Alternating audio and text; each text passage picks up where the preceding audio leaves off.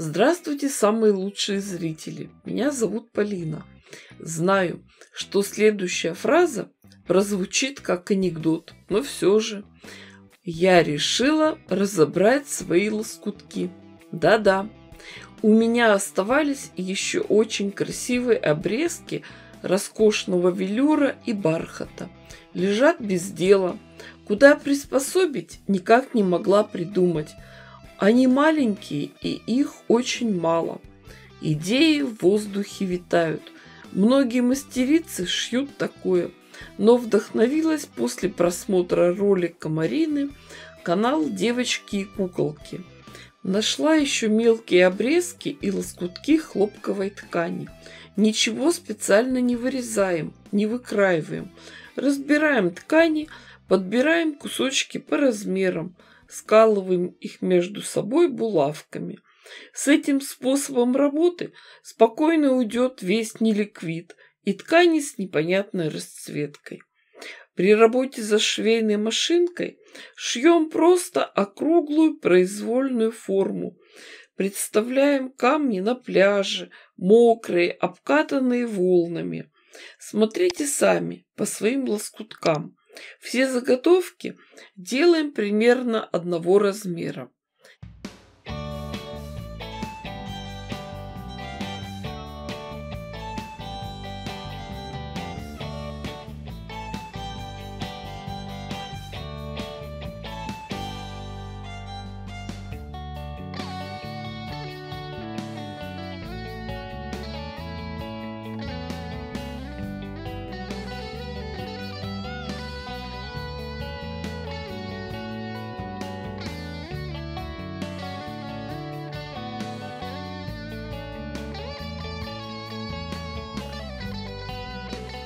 В отшитых деталях подравниваем края, убираем лишнюю ткань.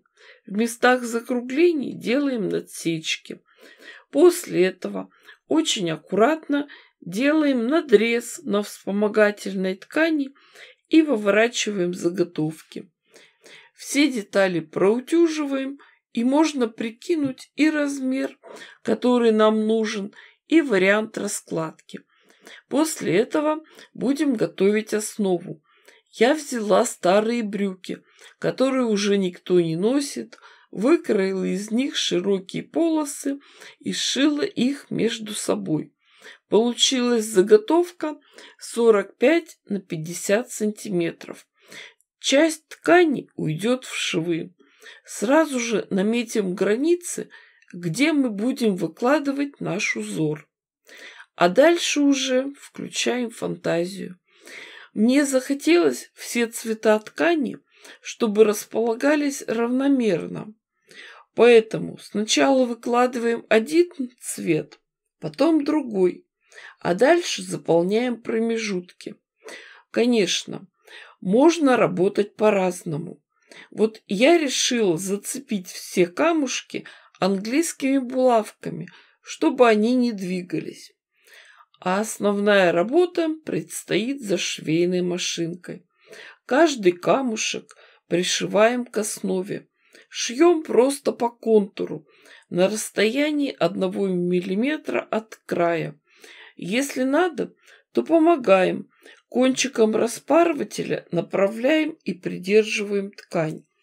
Если вы новичок, то можно сначала каждый камушек пришить к основе иголкой с ниткой.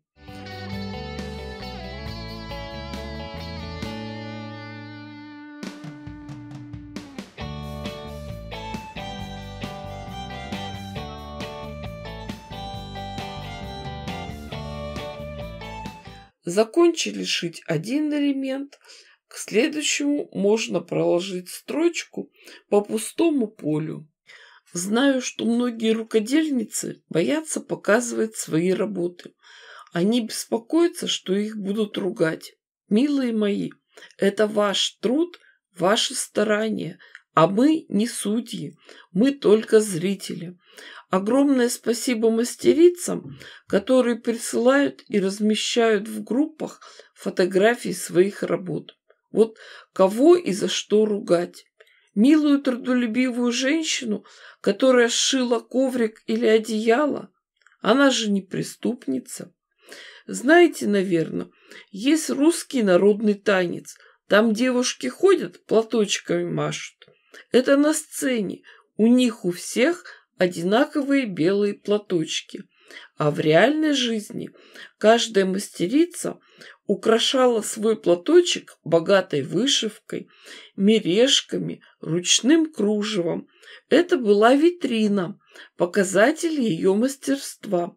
Вот в танцы они и ходили, своими платочками махали, показывали всем, какие они умелицы, рукодельницы.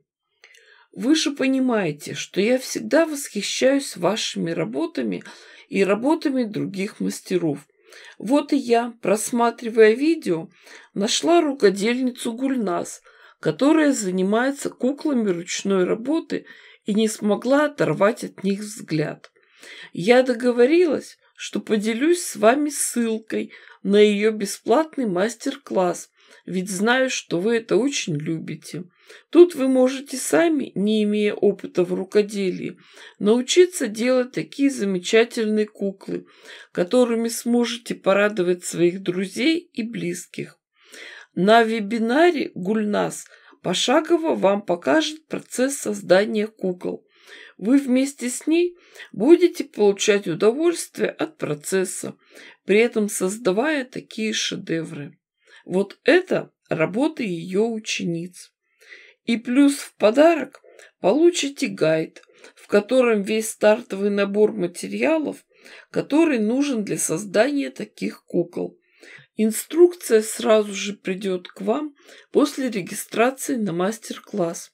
Ссылку на этот мастер-класс я оставлю в описании под видео. Не пропустите уникальную возможность записаться и пройти бесплатный мастер-класс по созданию кукол ручной работы. Она расскажет вам секреты и фишки, откроет вам дорогу в мир рукоделия, на котором еще можно и зарабатывать дополнительные деньги. Если вы давно хотели или задумывались попробовать себя в рукоделии, то сейчас самое лучшее время. Посмотрите, когда мы шили, у нас получилась просто шикарная заготовка. Богатые сияющие ткани. Можно было сшить и сумку, и декоративную подушку, и коврик, но я решила так украсить свой рабочий стул. На кусок синтепона уложим нашу красивую деталь, а сверху закроем тканью для обратной стороны. Еще приготовим длинные тесемки. Их вложим в углы и подколем булавочками. Заготовку прошьем по краю, оставив отверстие для выворачивания. Готовую деталь вывернем и расправим. Открытое отверстие зашьем на швейной машинке. Все простегаем просто, произвольными линиями. Строчку прокладываем по свободному полю между камнями.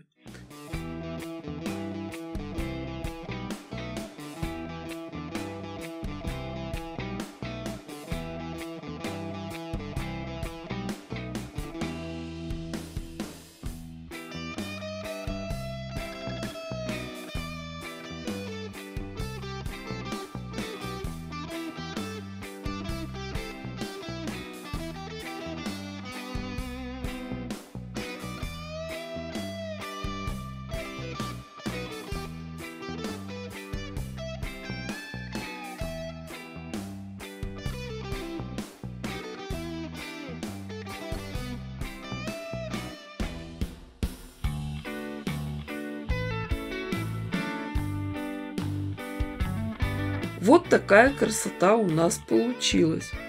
Жалко, что таких дорогих сияющих тканей было совсем немного. Но тем и радостней, что даже таким небольшим кусочком мы не дали пропасть, а использовали их в дело.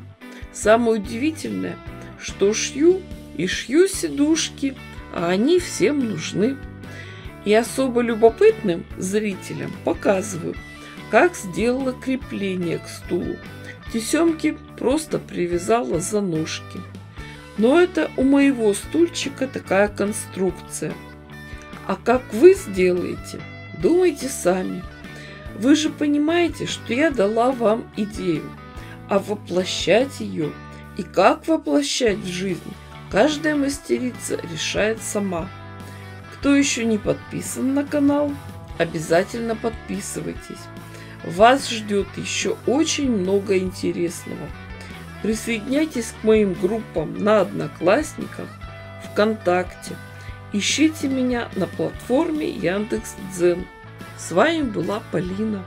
Всем пока-пока и до скорых встреч!